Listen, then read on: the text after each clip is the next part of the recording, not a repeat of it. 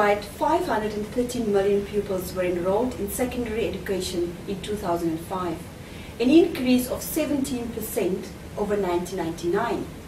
The world average for the proportion of children enrolled in secondary schools is 59%.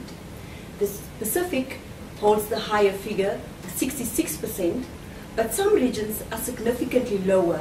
In sub-Saharan Africa, we have only 26%, the Caribbean 42%, and South and West Asia 46%.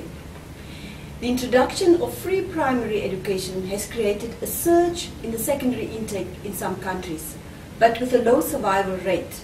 In sub-Saharan Africa, the secondary survival rate is 63% compared to 89% worldwide. Survival rates are particularly low in Malawi, Uganda, and Mozambique, where fewer than half of the pupils reach the last grade. Given this scenario, it is evident that there is an urgent need to expand quality secondary education. The Commonwealth of Learning has developed models for applying technology to learning for development. One such model is the Open Schools.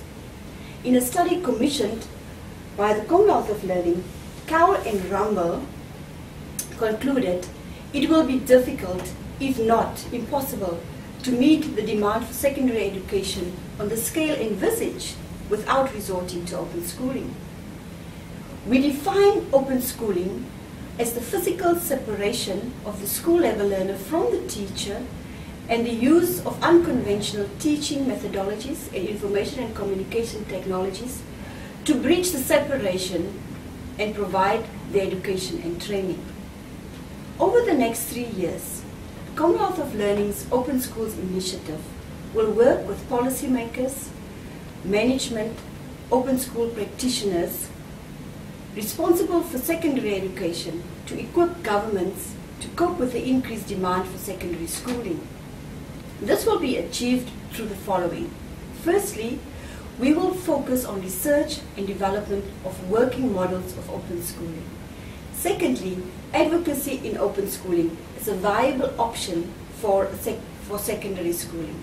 Using a wide range of resources we have developed over the past 2 years. The latest is the Open Schooling for the 21st Century, which was published in April of this year. Professional development of practitioners and policymakers in open schools.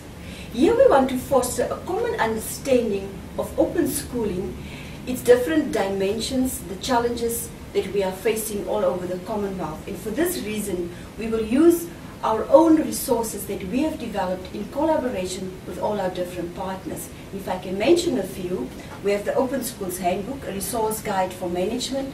We have the cost and financing in open schooling. COL has also its own instructional design template, which we have now developed into different platforms and using also widely all over the Commonwealth. The instructional design guide, in-house study guide for practitioners, and also the learner support guides.